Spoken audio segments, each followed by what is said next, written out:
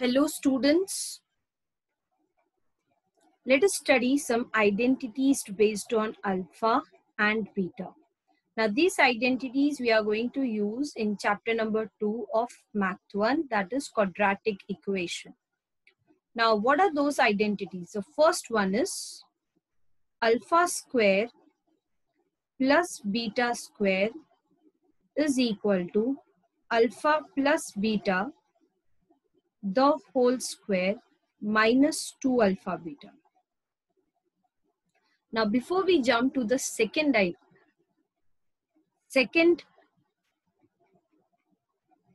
identity, let us first understand from where does this formula came. So, students, you have studied somewhere in 7th standard the formula a plus b the whole square. Now, what is a plus b the whole square? It is a square plus 2ab plus b square. Now shift this plus 2ab towards left hand side. So what we get? We get a plus b the whole square minus 2ab equal to a square plus b square. Now if we write in the place of a square alpha, that means we are going to substitute a as alpha and b as beta. So what we get? We get alpha square plus beta square is equal to alpha plus beta the whole square minus 2 alpha beta, which is nothing but our first identity. So that means this is not anything new we are studying. This is the same identity based on a plus b the whole square, a minus b the whole square, a cube plus b cube, a cube minus b cube, a plus b the whole cube, a minus b the whole cube. The only thing is we have modified it, and in the place of a we are writing alpha, and in the place of b we are writing beta. Okay, so no need to by heart it, just understand it, how the formula has been derived. Now the second formula of alpha and beta is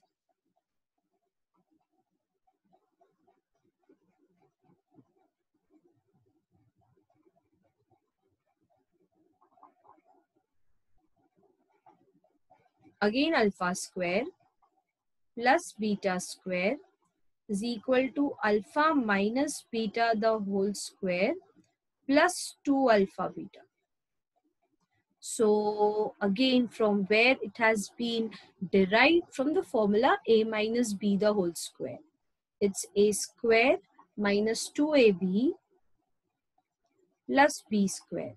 So when minus 2ab will go towards LHS, we get a minus b the whole square plus 2ab is equal to a square plus b square, which again in the place of a, if we write alpha, we get alpha square. In the place of b, if we write beta, we get beta square, which is equals to alpha minus beta the whole square plus 2 alpha beta. This is our second formula, students. Now the third one.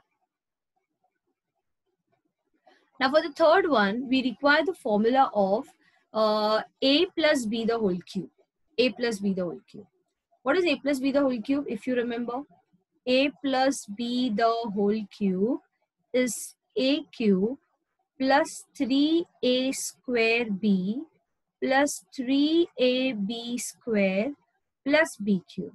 Now if we take common factor between these two terms, the middle two terms, we get a plus b the whole cube equal to a cube. Here we can take common as 3ab. What remains in the bracket is a plus b cube. Now let us shift this 3ab towards LHS. So what we get? We get a plus b the whole cube minus 3ab plus 3ab will go there, it will become minus. The sign inside the bracket will not change, equals to a cube plus b cube.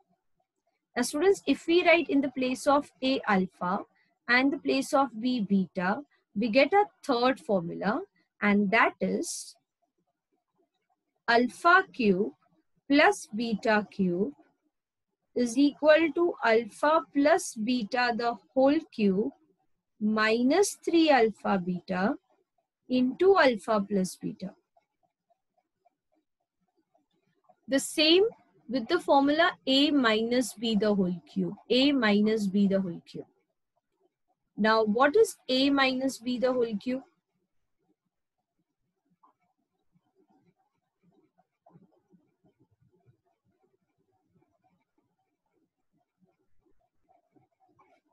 A minus b the whole cube is a cube minus 3a square b plus 3ab square minus b cube. I repeat the formula, students.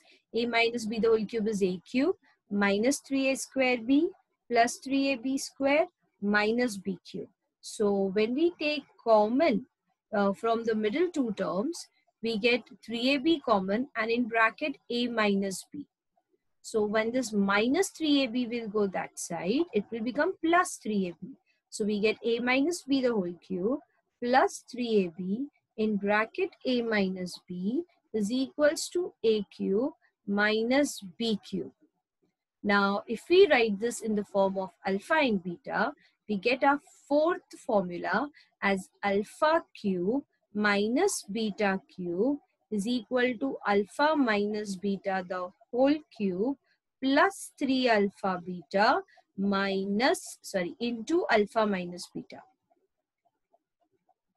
So again and again, I repeat the students, no need to by heart the formula without understanding it.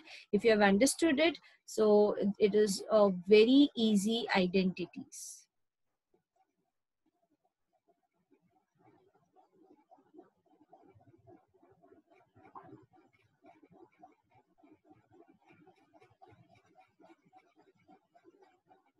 And the last one, students, the last one. The fifth one is the last one, and it is again based on a minus b the whole square. A minus b the whole square is nothing but a square minus 2ab plus b square. But suppose if I want in the place of minus 2ab plus 2ab, so how can we bring that without changing any values? I will write here plus 2ab plus b square as it is. Now to balance this, we will write minus 2ab, and see what we have done. Here I have added one extra term plus 2ab. To balance it, I have added minus 2ab. So what is plus 2ab minus 2ab? Nothing but 0. And this is the minus 2ab of our step of our equation. So minus 2ab was already there, so that we will write it as it is. So extra two terms we have written plus 2ab and minus 2ab. Now why we are doing this? Because this first three terms make one formula. And we are going to write the first three terms in the form of that formula. What is that formula? It is a minus b the whole square is equal to a square plus 2ab plus b square is nothing but a plus b the whole square minus 2ab will give us minus 4ab. So here we have derived one formula where we have both a minus b the whole square, a plus b the whole square, and we are going to write in the form of alpha minus beta the whole square is equal to alpha plus beta the whole square minus 4 alpha beta.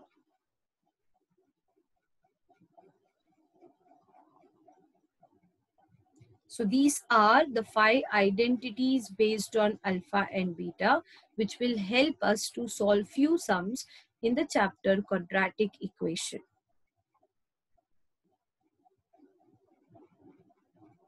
Now let us start with exercise 2.5, question number 5. Exercise 2.5, question number 5. But before we start with that sum, there is one more topic to be studied, students, to be learned. That is the relationship between alpha, beta, and the coefficients of the quadratic equation. So what is the relationship between alpha, beta, and the coefficient of the quadratic equation? Suppose let alpha and beta be the roots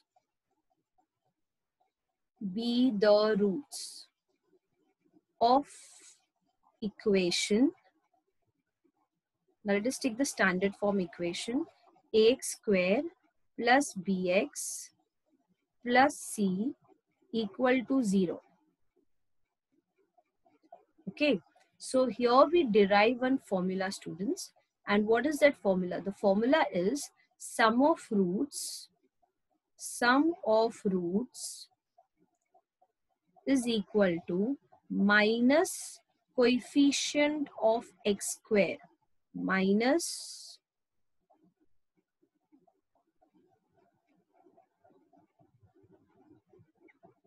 coefficient of x, not x square, I'm sorry, minus coefficient of x upon coefficient of x square upon coefficient of x square. That means the formula which we get is sum of roots. Roots are alpha and beta. Sum means addition. Alpha plus beta equals to minus b upon a. So this is the first formula that we are going to use in few sums. Alpha plus beta equals to minus b upon a. And the next is product of roots. Product of roots is equal to constant upon coefficient of x square. Constant upon coefficient of x square. So therefore we get alpha into beta equal to c upon a. This is our next formula. Alpha into beta is equal to c upon a. So what we have studied regarding alpha beta, we studied 5 identities of alpha beta and 2 formulas, that is alpha plus beta equal to minus b upon a and alpha into beta is equals to c upon a. Now let us consider one sum. Now this is exercise 2.5.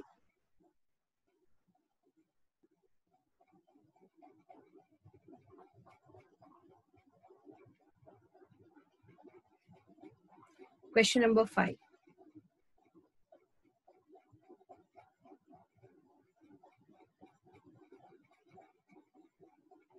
And the question is, sum of the roots of quadratic equation is double their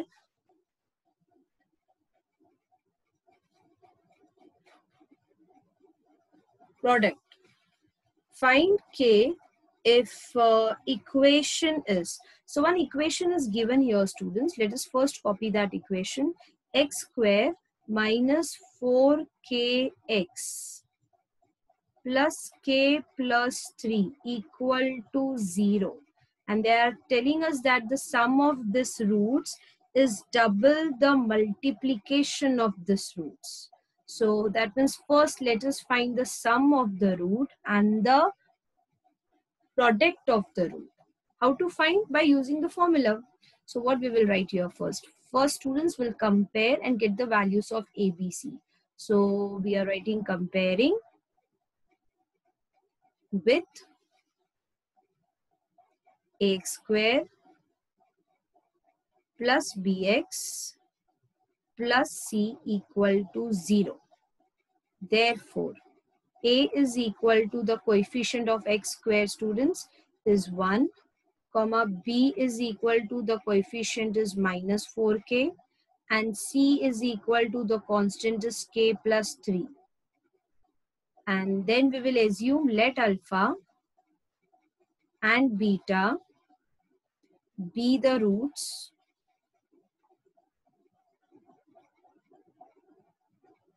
of the given equation.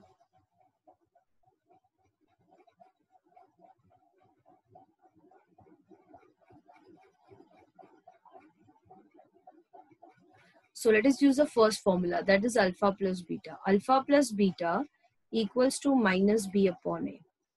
So therefore alpha plus beta is equal to minus b upon a. There's nothing but what?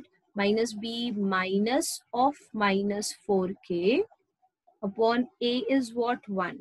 So therefore alpha plus beta is equals to plus 4k. We'll underline this. We got the sum of roots here. Okay. Now the product of roots, that is c upon a. So alpha into beta is equal to k plus 3 upon 1, which is nothing but k plus 3.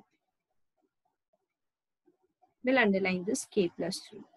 Now, since it is given that sum of roots, since sum of roots is equal to twice means 2 into the product of roots. Product of roots. It's given in the question, students. Hence, we are writing bracket reason given.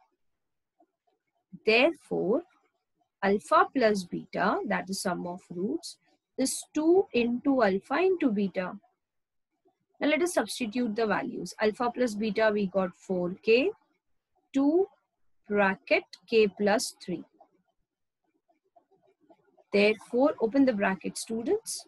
We get 2 into k, 2k, 2 into 3, that is 6, plus 2k will come this side. We get minus 2k equal to 6. Therefore, we get 2k is equal to 6. 2 is getting multiplied with k. It will move to other RHS and get divided. So therefore, k is equals to 6 divided by 2, that is 3. And hence our final answer, k is equal to 3. I hope you have understood this sum, students. We'll continue the next sum, question number 6, in the next lecture. Till that, keep learning, students. Keep working hard. Thank you very much.